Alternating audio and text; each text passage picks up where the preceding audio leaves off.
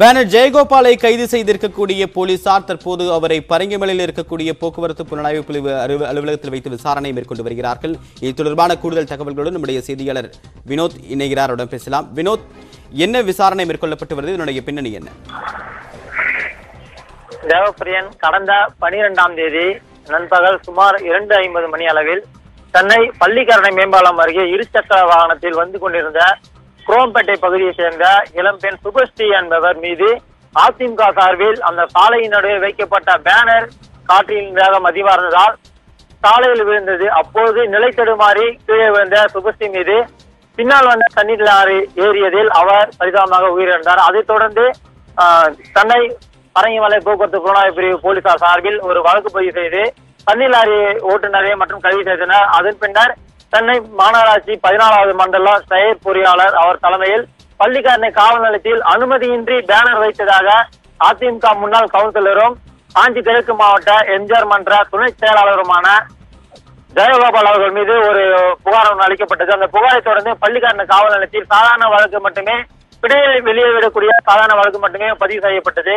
அதைத் தொடர்ந்து நீதிமன்றம் அழுத்தம் காரணமாக அந்த போக்குவரத்து புலனாய்வு போலீசாருடன் 304A என்ற செக்ஷனில் ஒரு வழக்கு பதிவு செய்யப்பட்டது. 2 காவல் நிலையத்திலும் வழக்கு பதிவு செய்யப்பட்டதை தொடர்ந்து 5 தனிப்படை அமைத்து ஜெயகோபாலை தீவிரமாக தேடி வந்த நிலையில் நேற்று சென்னை அடுத்துள்ள அதாவது கிருஷ்ணகிரி மாவட்டம் உள்ள தேன்கனிக்கோட்டை என்ற பகுதியில் இஸ்லாம்பூர் பகுதியில் உள்ள ஒரு தனியார் விடுதியில் ஜெயகோபால் தனது குடும்பத்துடன் தங்கியிருந்ததை கண்டறிந்த தனிப்படை தலைமை தனிப்படை எஸ்ஐ சுகுமார் என்கின்ற அவர் தலைமையிலான தனிப்படை போலீசார் சம்பவ இடத்துக்கு சென்று அவர் அங்கு இருப்பதை உறுதி செய்தனர். பின்னர் அவர்களை சுற்றி வளைத்து அவர்கள் குடும்பத்துடன் நேற்று மாலை சுமார் 5 மணி நேரம் கைது செய்துள்ளனர்.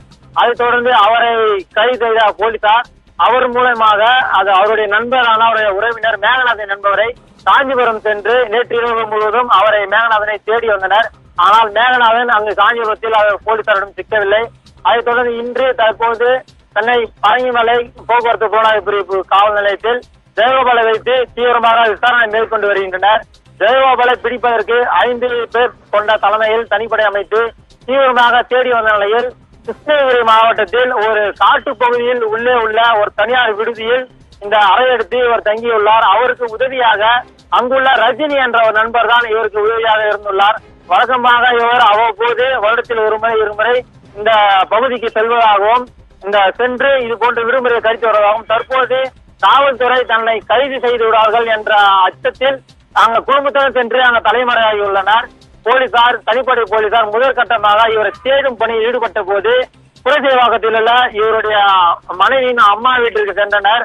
அங்கிருந்து அடுத்த கட்டமாக அவருடைய மூத்த மகள் வீட்டுக்கு செங்கல்பட்டில் உள்ள மகள் வீட்டுக்கு சென்றனர். அடுத்த கட்டமாக காஞ்சிபுரம் சென்றனர். அடுத்தடுத்து தீவிரமாக இந்த ஜெயகோபாலை தேடி வந்த தனிப்படை போலீசார் இறுதியாக அந்த கிருஷ்ணகிரி மாவட்டம் தேன்கனிக்கோட்டை அருகே உள்ள இஸ்லாம்பூர் என்ற பகுதியில் இவரை தங்கியிருந்ததை கண்டறிந்து அவர்களை கைது செய்து தற்போது விசாரணை மேற்கொண்டு வருகின்றனர். தேவப்பிரியன், உங்களுடைய விரிவான தகவல்களுக்கு நன்றி வினோத்.